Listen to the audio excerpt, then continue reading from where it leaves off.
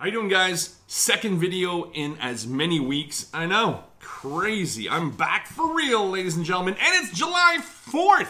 So happy Independence Day to any American subscribers or viewers that we have. This guy, we got a new bean on the show. Yeah, we got a new bean. This is my neighbor, and we're in his garage.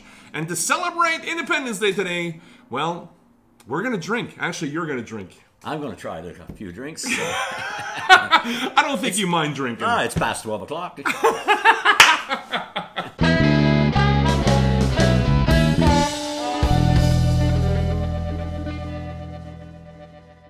All right, so this guy is my neighbor. Now, we can't call you the Buddy Bean because that's been taken last week. So we're going to take a page from Ned Flanders' playbook.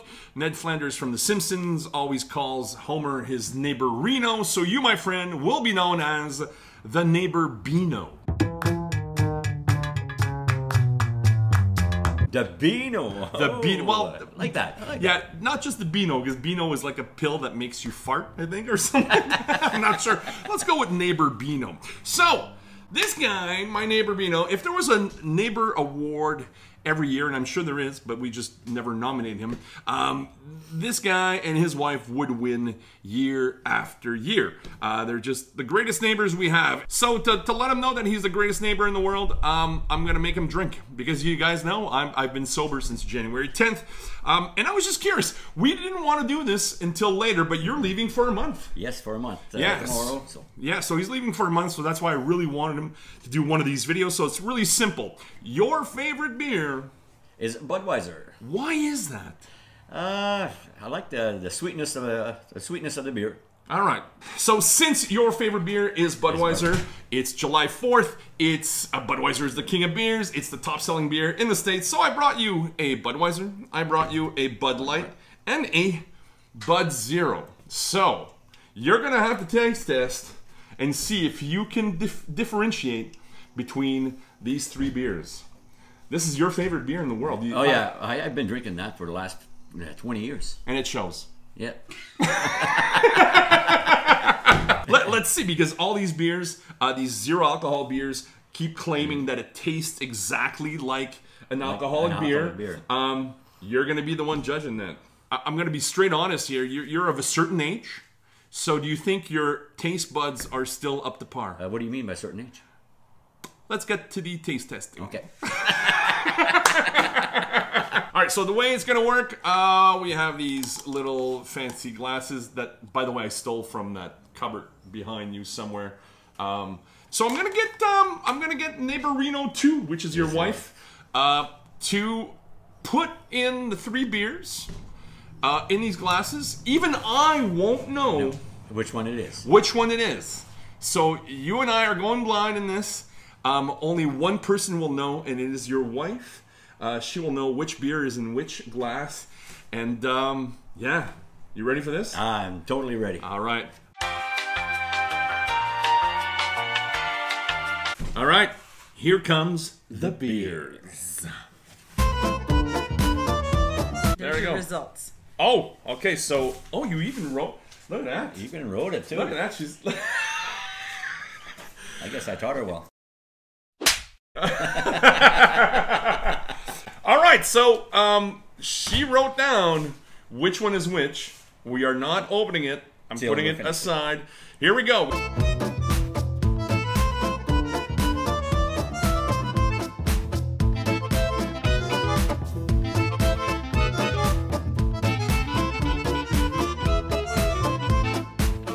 All right, are you ready to decide, or do you want to do one more pass? One more pass. One more pass, folks. This is non-alcohol beer. Okay, so the yellow, you're already convinced that this is the Budweiser Zero. Zero, yeah. Okay.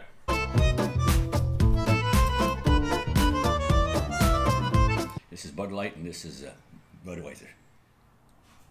How convinced are you? Pretty convinced. Yeah? All right, so you're saying this is Budweiser, this is Bud Light, and this is Bud Zero. Bud Zero. All right. Let's see. Let's see the results, sir. Oh my God, this is exciting. Here we go. Blindfolded. All right.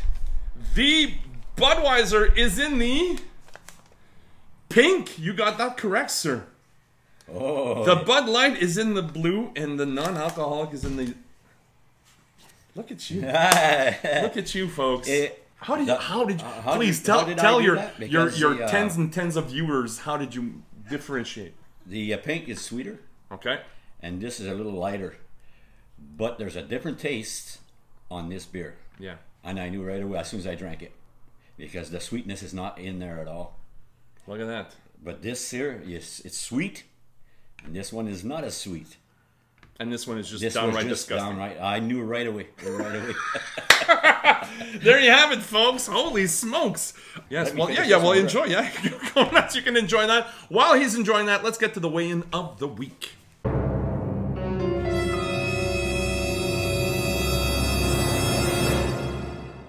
All right, that was the weigh-in. I did gain about 2 pounds, and that's normal because this week I decided to do a whatever week. I had a poutine this week, I had pizza, I had candy, all that stuff, and I gained about 2 pounds. That's it.